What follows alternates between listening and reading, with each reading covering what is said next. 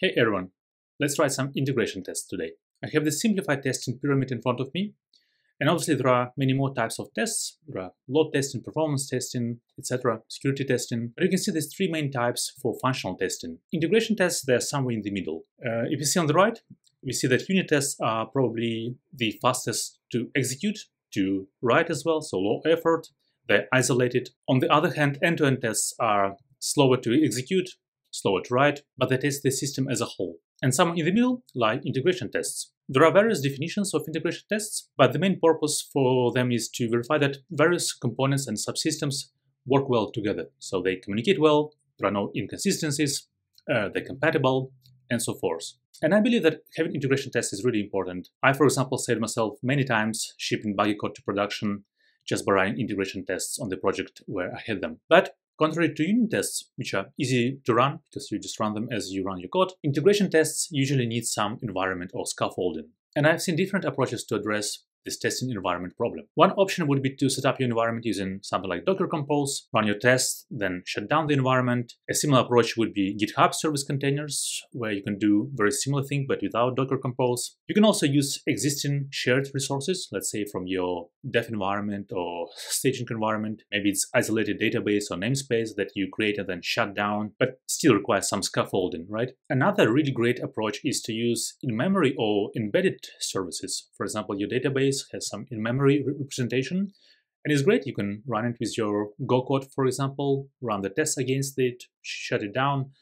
But the problem is that not all databases and services and caches have their representation as just in-memory package. And another approach would be to use something like Testcontainers. And that's what we'll be focusing on in this video. We'll write some integration tests, obviously in Go, and see how Testcontainers work. With Testcontainers, you can create and manage dependencies and services as code. These dependencies should be able to run in a Docker container because the Docker runtime is still required for that to work. And there are many SDKs available in different languages to do that. And so, for example, if you look at the Go code, you can see that you can create a test container, provide the image, expose some ports, and then obviously after that you can run your tests and then shut down these containers. And this is great because first of all, and the most importantly, you can just run go test command and it will scaffold your environment, run your tests, and then shut everything down. So quite simple. There's also a great level of flexibility, so you can configure your dependencies how you want. There's also a great level of isolation. You don't need to jump to compose files and see what's there.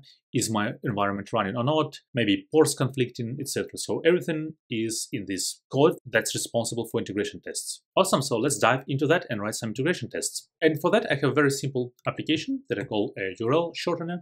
It's very far from being a production-ready app, but still it talks to a database and cache. So as you can imagine, we give it a URL, it calculates some key, saves it into the database. When we get URL by key, it first checks it in the cache and then goes to the database. But I think this is a very good use case to see how we can write some unit tests that use mocks, as well as integration tests with test containers. Cool. So if you look at the code first, it's a simple API that has two handlers. One is create, one is get. In create, we obviously get a URL, make sure it's valid, generate some key using kind of this functionality. So from the available characters, then we save it into the database, right? And then in the get handler, we get the key, first checked in the cache. If not, check it in the database. And I constructed it in a way that there is a new server constructor function where you can pass your dependencies. So in the case of main function, we pass MongoDB and Redis. But as you can already imagine, there are interfaces, and Mongo and Redis implement these interfaces, right? I believe that's it. So in the new server, we also do init. And yeah, let's have a look at these two. So if you look at our db.go file, you can see that there is this db interface. That means that we can implement different backends for that. And for this use case, we have the MongoDB. So there is an init function, takes MongoDB address, makes a connection, saves this URL, and gets this URL, right? So quite simple and absolutely the same thing we have in the cache. Also interface, similar functions, just a little bit different. Usually just in the cache you call them set and get. And for Redis, there are implemented functions. So init, set and get, very simple. I also prepared this test utils file, not to waste too much time on this video writing some boilerplate code, but there is this important function which is called test server. It's actually all our tests, and as you can see, we use assert package, that's from the testify, and then we call our endpoints. So we pass testing object and also the HTTP test.server. So you can imagine we can write some unit tests for that, and as you will see, integration tests as well. So it only calls the URLs and asserts the requests. For example, invalid URL will result in bad request. Then we call create, pass some URL, that's all good. We save the key, right? So it's here. We try to get by invalid key, not found. And then when we get by real key, we should get the OK, right? And validate that URL is what we sent previously. Great, so we have the testing code. We don't have the tests yet. So let's first figure out how to write some simple unit tests for that. So let's create the file. Maybe we'll call it unit test. Interesting thing about unit tests, you usually need mocks, especially when you have some dependencies like databases and services, and you can write them yourself, or you can use something like Mockery. So Mockery is this great tool that generates mock implementations for your interfaces. And that's quite handy because we save some time writing some boilerplate mocks. So let's do that, right? Let's go to installation and install this thing. Awesome, so we have Mockery. You can run Mockery --all ---- with expector. All right, it should create us some mocks, right? And it put them in the mocks directory, so you can configure that. All right, so if you can see, there is one for cache and one for DB. So if you open them, it's auto-generated code that kind of implements all our functions. So there will be get and set, right? And then you can also configure some expectors for that. So let's see how to use them in action. So because we are all in the main package, so we don't need anything else, but the function, let's maybe test server with mocks, right? So that's normal, right? Testing.t, right? And now we need to create the instances for our database and cache. So we can call them mock db equal, there'll be mocks here, right? And then should we pass testing here, right? All right, and let's do the same for the cache. Mocks, there'll be new cache here as well from t. All right, so we have our database and cache instances. Remember, we have this function new server, so we can call it now and then pass our mock db as well as mock cache. First of all, there is the first error that we see in our testing code. We usually should assert all errors because we don't expect it to happen here. So we can do assert, right, no error. Again, yeah, we use this testify package and then pass error. In Go, there is this great package called HTTP test that's really good to test HTTP services. So let's use that, right? So it will be HTTP test.new server. So I just noticed that we have two functions called the same name. One is in our main package and one is in HTTP test. So don't confuse, they're different functions. If you can see it, right? So what we pass there, we pass the handler, HTTP handler. But what's interesting that our server returned here implements that because it has serve HTTP function, as I believe. So we can just pass this server here. We should also not forget to close it. So server.close. At the end, actually call our testing code that I wrote previously. So we pass our HTTP test server as well as testing thing. Complaints here.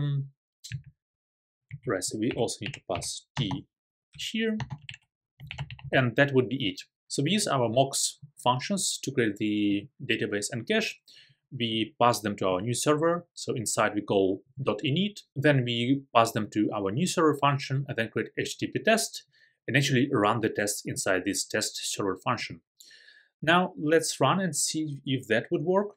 So we can simply run with go test. Let's always do with -v. I mean, we don't have any race here, but let's run it anyway.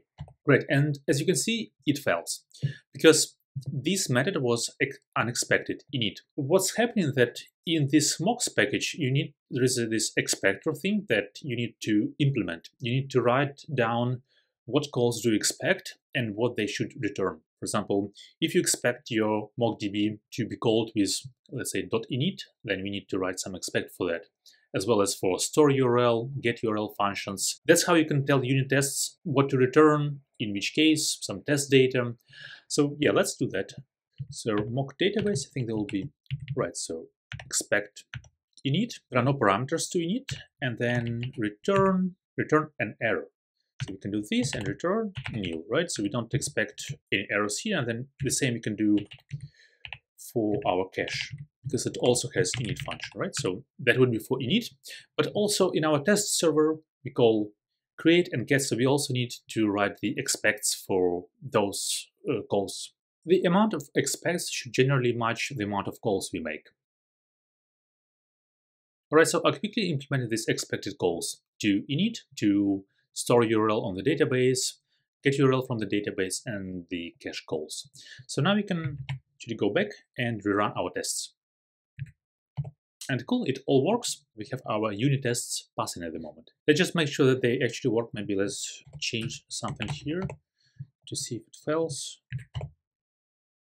Cool, and it does, right? Because our code in this test server, so if you go there, does this assert equal. So that's how you can mock your dependencies in the unit tests.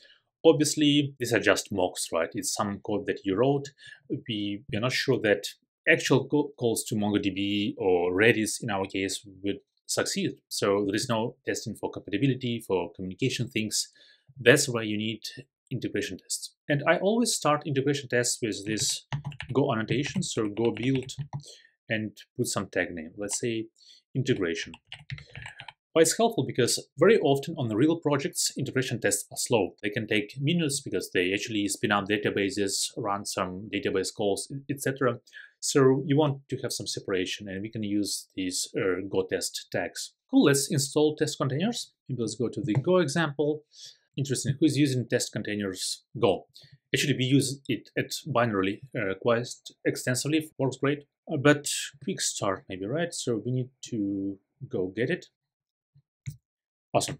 Now, similar to what we had for our unit tests, we can run, or we can write our test server.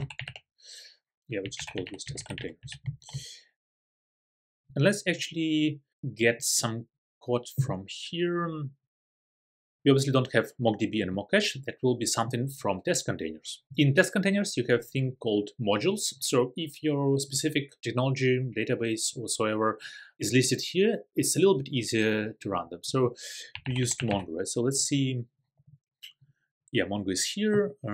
We need for Go, right? So we can do something like that. All right, so we need to go get MongoDB. And I believe let's do the same for Redis. And I would also use here the MongoDB Community Edition. Yeah, first of all, let's make sure that there is no error. We should terminate it once our tests are completed. So we can do MongoDB container, I believe it's called terminate. All right, obviously this needs to be replaced now. But let's start with the Redis first. I can just follow what we did for MongoDB container. Just call it Redis container here. And that would be Redis, and I believe it's still Docker.io. We're gonna use Alpine. Now, no error, and here our Redis container. And because we didn't specify any ports here, so the random available port will be assigned, so we can get the endpoint now from our container. So let's call it. This may be Mongo address, so it's MongoDB container.endpoint. We can do the same for our Redis. Now, time to replace our MongoDB and all of that. So we can do Mongo database type and our Redis. So our types MongoDB and Redis expect some environment variables to be set. So if you go to MongoDB, it tries to connect to MongoDB on this Mongo adder, and the same would be on the Redis. It will be Redis_ADDR. So let's set them in our integration tests. We can use setenv, right? Mongo adder will be, so I think MongoDB part is not included in the endpoint, so we can do this plus our Mongo address, right? And the same for Redis. I think in Redis it's also Redis Awesome, so that's the basic integration tests. I think it's just 25 lines of code. We set up our MongoDB container, don't specify any ports or configuration parameters, so as is, and we use the modules. So it comes from here. I'll show you later how to do it without modules. We do the same for Redis. We get the endpoints, we pass them as environment variables, which then used here. So as you can see, there are no mocks here. This part is the same. We create still HTTP test, but a new server now uses actual MongoDB and Redis. Awesome, so let's actually run the integration tests. And as I mentioned, test containers need a running Docker runtime. It could be by running Docker desktop locally. I use Kolima myself, so I'll use Kolima start. All right, so it's already running in my case. So now let's just execute the test, right? So the only difference from the previous run is that we added -tags integration. So only when you provide this tag, this file and this test will be executed. Great, and we can see some positive results. So our tests are passing. And there is some quite colorful log from test containers. And yeah, we can see that these containers are being created, like community, Redis. It also waits for them to be ready and accessible. So it's not like you spin up some containers and then they're not ready yet, and then you run the test and then they fail. Cool, so we used a single go test command, which is quite great. We only needed Docker runtime. So make sure that you have it when you, let's say, run your test in your CI. And also I wanted to show you how to run any custom container here. So not the one that's currently in the modules of test containers. Because imagine you maybe want to run some internal microservice or internal application. So what we need to do is to replace this Redis container creation with a little bit different approach. So test containers have this struct called container request, I believe. We can specify which image. Cool, we still can use this, maybe Redis Alpine. We can then specify which ports to expose. So in Redis, it's usually, yeah, so TCP, and then wait for, and then I believe it's wait for log. And yeah, let me just import that. So in case of Redis, that would be ready to accept connections. And I believe it's waiting for. Cool, so we have this request now. And now we have some configuration. We can do here is container equals generic container, and then pass our request here. That's very similar as done here, though we specify which exact configuration do we want to run. Awesome, let's execute our tests again, right? As we can see in our logs, there is this waiting for container step. And basically what happened that test containers saw this log message ready to accept connections, mark container as ready, and then executed our tests. So all worked well. Cool, and that's it for today. We learned how to use test containers to simplify provisioning and deprovisioning of your testing dependencies.